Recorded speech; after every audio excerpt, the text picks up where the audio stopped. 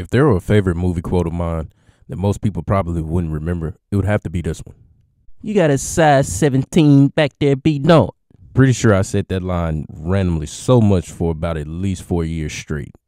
Hey, it's D.D. Conway, and let's talk about Roll Bounce. Roll Bounce stars many great actors and entertainment stars like Bow Wow, Brandon T. Jackson, Shay McBride, Megan Good, and others. Roll Bounce is a story of young Xavier who grows up in the late 70s skating era. His mother has passed, and his father, and sister are coping and trying to deal with life afterwards.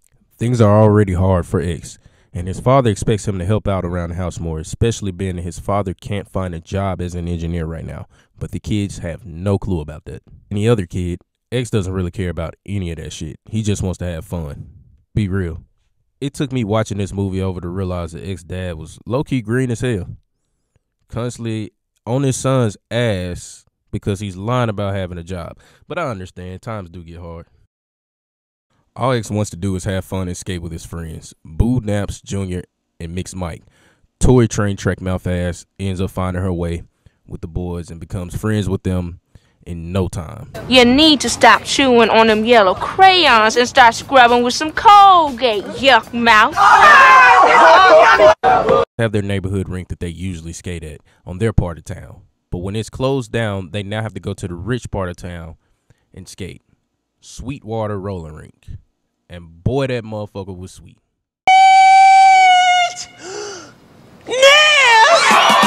Most importantly, Sweetwater was home to Sweetness. All the names he could have came up with, and he picked that.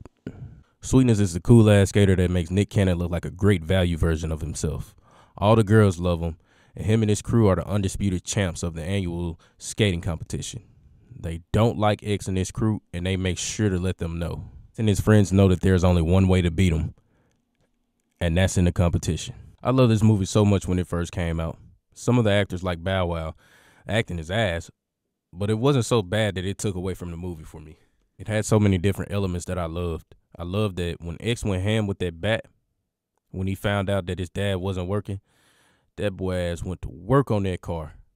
This is the result of his dad not properly addressing, his mom's death. And crazy shit happens when you do things like that and you don't grieve properly. I love the fact that they had to beat the street light home. Man, this type of time spans back for generations. My parents had to do it. They passed it down to us in the early 2000s. And definitely told us, be back before that light cut on. So when I saw X running down the street and the light cut on for him, my heart kind of dropped. I could definitely relate to that scene. Love how they had Kalita Smith out there looking like Miss Parker before Miss Parker. And Charlie Murphy and Mike Epps as the trash collectors were funny as hell. Them explaining that point system to X was probably one of the funniest things in this movie to me. Hell, even having Nick Cannon as B-Nard was funny as hell. We also can't forget a lot of our childhood crushes. Megan Good. Even how Tori ended up going from train track mouth to bad bitch overnight. Roll Bounce was a great coming-of-age film that gave and explored different situations that many of us have gone through. Even down to the end, X wants to try a move at the skating competition, but he's too timid about it. He's frustrated with his falling, but his friends keep telling him, if you don't fall, how will you know what getting up is like? And back on it, X knocked his damn self out. But the fact that he tried the trick and he gained respect meant everything to me. And he still left with Megan Good. Roll Bounce taught me to go for it. It taught me about perseverance through hard times. And it taught me that even when you lose, you can sometimes still come out as the winner.